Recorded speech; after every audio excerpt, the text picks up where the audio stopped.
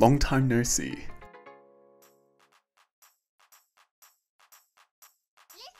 Hey, I'm Garnet, and if you guys are new to this channel, I'm a semi-professional game developer based in Sydney, Australia.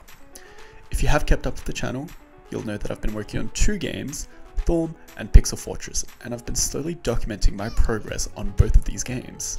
Now rest assured, I have been working on these projects, but there are a couple of other things that I've been working on in the last few weeks that I can't discuss just yet, but I will be making videos on them as time goes on.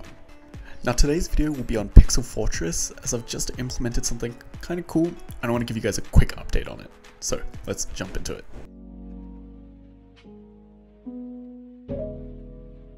One key element that I wanted to make unique about Pixel Fortress was that the gaming experience will be different each time due to the fact that there will always be a different map layout.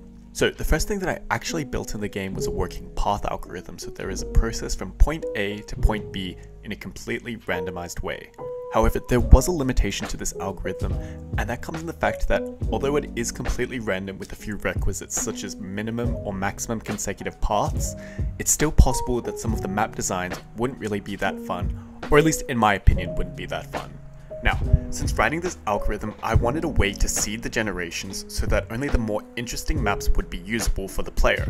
So that's exactly what I started working on. Now I'm sure you all know what seeds are in games, but to briefly explain, with probably the most applicable example being Minecraft.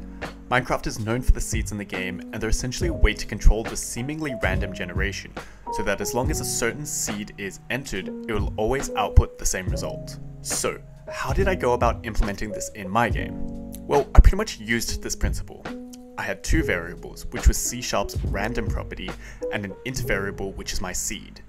Before the random instance is ever called, I created the instance of the class and passed through the seed variable, ensuring that the seed was a random number to begin with. So every time I used random, which in the case of my path generation was for changing directions, I would use the random.next instance instead of Unity's random.range. And since it had a specific seed, it will always output the same generation. Now this is extremely beneficial for being able to reuse maps, which is exactly what I intended on doing. However, I had to create a way to export the seed, and the first thing I came up with was actually creating a tool that I could manually export the seed at the click of a button, but that proved to be extremely time consuming as it meant that I had to keep regenerating the algorithm myself, look at the path, and make the judgment of whether or not I liked the generation. So, what I came up with instead was I modified the map generation script and included a variable that counts how many paths get created per generation. If the count was above a certain amount, it would call a different script which saves the seeds that was generated, and then it would remake the map.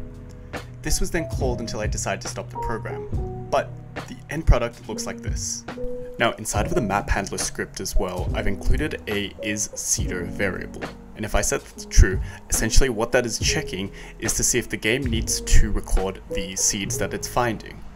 I want to make a note here as well, inside of the map data text file here, it's up to line 1846.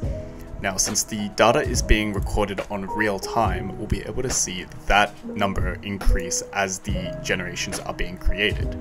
So it's generating very fast, and anytime there's a successful map, it's passing the seed data, which you can see here as well, updating quite regularly, into this file here. So while the map is just continuously being generated, every time the number of paths have passed the minimum amount, the seed will get stored. At the moment, I'm storing it in a JSON file, which is gigabrain moment. But don't worry, I am working on getting this into a CSV file instead, because a 2000 line JSON just isn't right. Now, when it comes to loading a map, at the moment I just reversed the process, and the seed that was randomized before is now selecting a random number from the existing pool of seeds. And I know without a doubt that these maps have a path count that would make the game hopefully interesting and fun to play. Now technically it's completely possible that 2 seeds are going to be exactly the same, but the odds of that happening are just so low that it's not something that I'm too bothered with right now. Now I know that this was a bit of a smaller update, and I do plan on making a tutorial on exactly how I've implemented this shortly, but I just thought that since I've got it working, I should make a quick video, keep you guys posted. Now if you guys have made it this far in the video, as always I really appreciate the support. I am trying to pump out regular videos, but with what I've been busy with for the last month or so, I've had to sort of figure out where my priorities are, and I've had to hold off on creating content for a little bit. Now that being said, I should be back on track very shortly, so if you want to keep up to date with the latest content, devlogs, and tutorials, make sure you subscribe, and definitely leave a comment down below anything that you guys want to see me working on as well, because I'd love to hear you guys' suggestions. Thanks again, and I'll see you guys all very soon. Take care.